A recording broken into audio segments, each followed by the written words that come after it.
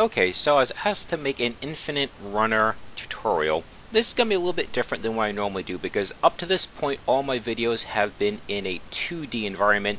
This one is going to be in a 3D environment. Without getting into a big explanation why, the 3D is actually easier for this type of game when you have objects approaching the screen. There's so much you'd have to manually do in the 2D environment that is automatically handled because of depth of perception, because of the 3D camera, as opposed to the 2D camera, which really ignores depth. So, I've done nothing so far. This is what happens when you create a new 3D project. It has a camera.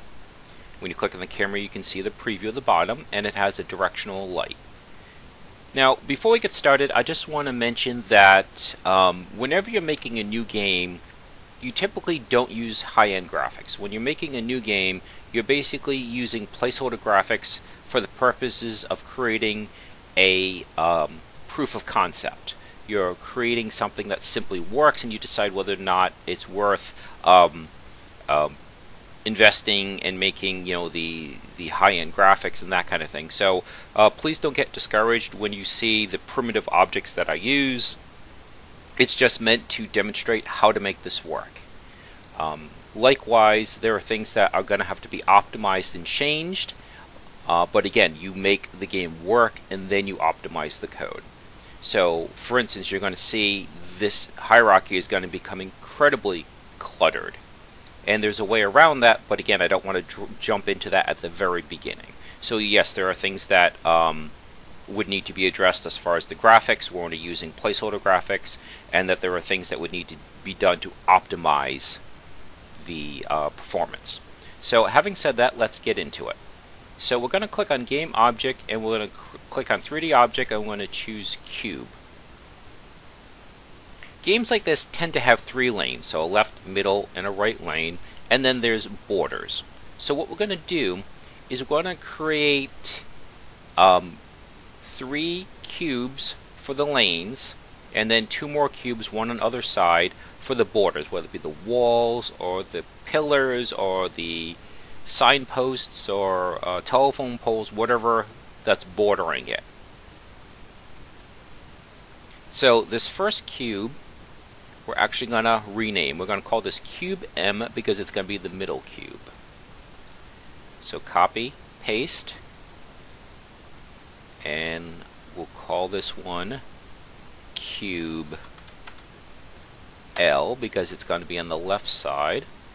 So take that red arrow, so the x-axis, and slide that over, and we're going to use nice even numbers. We're going to make that -1, so it's being moved over by 1. Take that middle cube again, copy, paste. We'll call this Cube R. I'm going to slide that over, and it too will be slid over by just 1, so we'll make that a +1.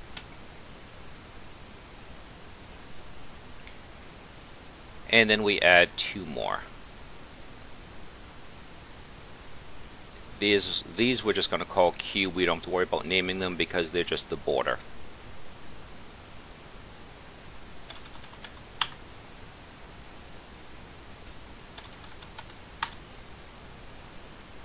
So this one also goes over by another 1, so we're up to -2.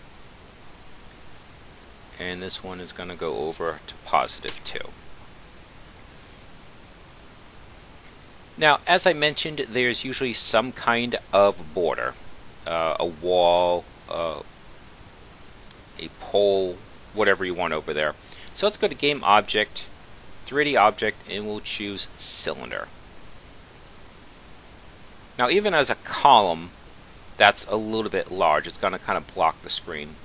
So there's a couple things that we want to do. First, let's slide that up. We'll slide it over so it too is at -2. So again, you can start to see why it's so important to have a spacing system that is easy to calculate, because we knew exactly where that should go. Let's change its scale. So let's change the Z to say 0.5 and let's change the X to 0.5.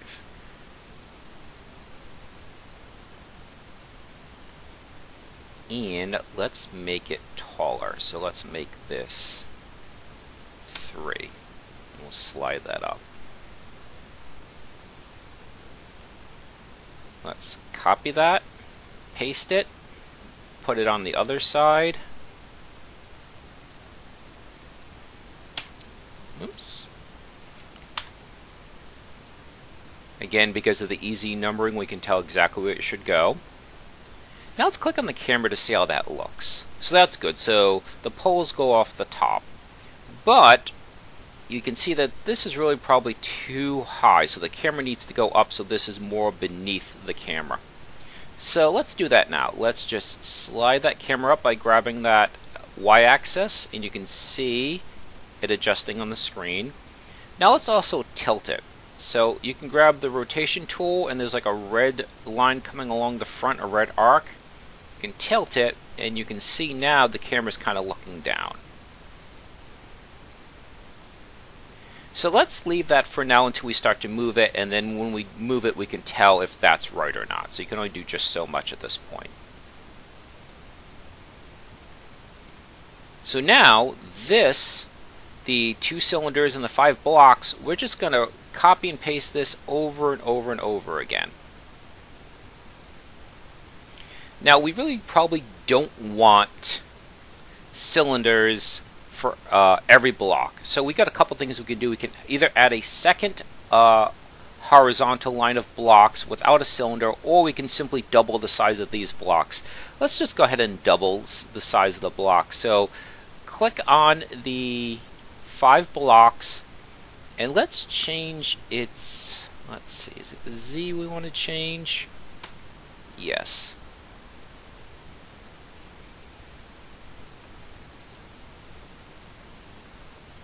So if we highlight all these now, alright, so we have a Z position of 0. This is too deep now because it was 1 unit, now it's 2 units. So really all we should have to do is move this in increments of 2. So let's copy, paste, move it out, we'll just manually type that in 2, and it looks like it's lined up pretty good. So paste, bump that out to 4, paste, bump that out to 6. So you really can see now why that, why having a have this set up so is that it uses predictable, easily calculated math as far as placement. You're not sitting here with a calculator trying to figure out where everything goes. You're just increasing it by a simple number. So let's scroll out. That's just using the scroll wheel. And now you can start to see what I was talking about, how this gets really cluttered. There's a way around this, but I'm not going to get into it yet. So just, if it bugs you that it's really that cluttered, don't worry. There is a way around it. But again, we're trying to just get the basics into place here.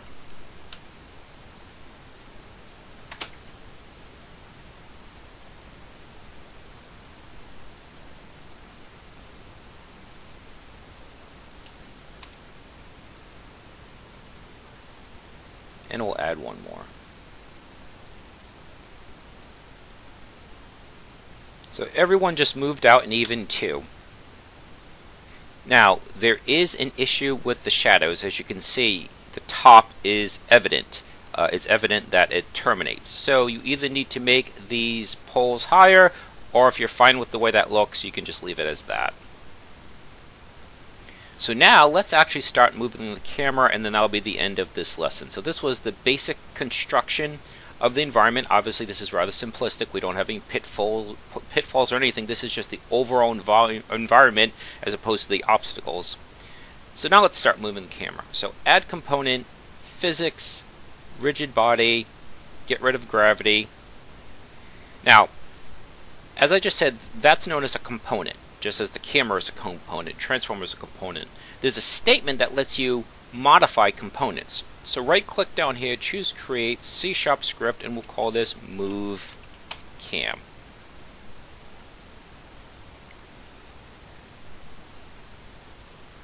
Click on the camera, drag and drop that, open it up, and we only need one line to begin with.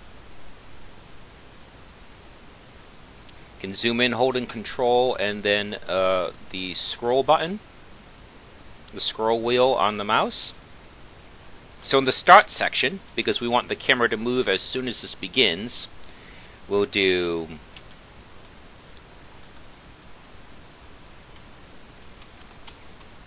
get component. Which component? The one we just added, so rigid body. What aspect of it? Velocity. And it's a vector 3. We don't want it to move horizontally on the x-axis. We don't want to move it vertically on the y-axis. We just want it to move along the z-axis, so depth. And in case you are uncertain which direction you're moving in, if you click on the camera, you can see it has a z of -10. Click on anything in front of it, and you can see it's a z of a greater number, so it's a positive increase. Now that, I believe, should do it. That should get our camera moving for us.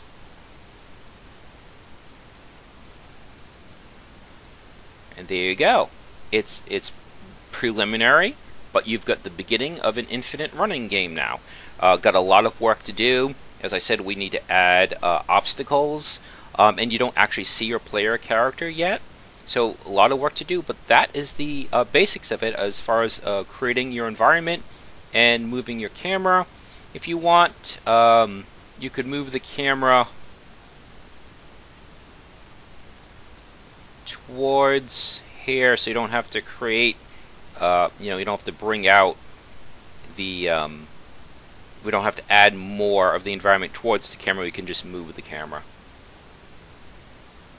There you go. Okay, that's it for this one.